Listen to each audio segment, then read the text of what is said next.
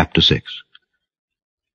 Dare any of you, having a matter against another, go to law before the unjust, and not before the saints? Do ye not know that the saints shall judge the world? And if the world shall be judged by you, are ye unworthy to judge the smallest matters? Know ye not that we shall judge angels? How much more things that pertain to this life?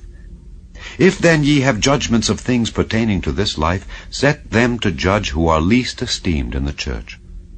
I speak to your shame. Is it so that there is not a wise man among you? No, not one that shall be able to judge between his brethren?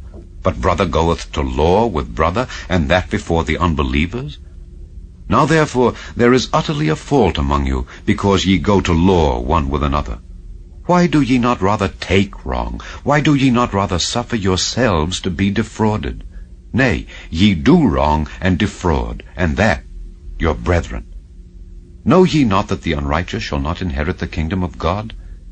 Be not deceived, neither fornicators, nor idolaters, nor adulterers, nor effeminate, nor abusers of themselves with mankind, nor thieves, nor covetous, nor drunkards, nor revilers, nor extortioners shall inherit the kingdom of God. And such were some of you. But ye are washed, but ye are sanctified, but ye are justified in the name of the Lord Jesus, and by the Spirit of our God. All things are lawful unto me, but all things are not expedient. All things are lawful for me, but I will not be brought under the power of any. Meats for the belly, and the belly for meats, but God shall destroy both it and them. Now the body is not for fornication, but for the Lord, and the Lord for the body. And God hath both raised up the Lord, and will also raise up us by his own power. Know ye not that your bodies are the members of Christ? Shall I then take the members of Christ, and make them the members of an harlot? God forbid. What? Know ye not that he which is joined to an harlot is one body?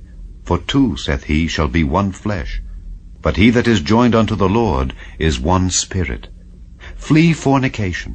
Every sin that a man doeth is without the body, but he that committeth fornication sinneth against his own body. What? Know ye not that your body is the temple of the Holy Ghost which is in you, which ye have of God, and ye are not your own? For ye are bought with a price. Therefore glorify God in your body and in your spirit, which are God's.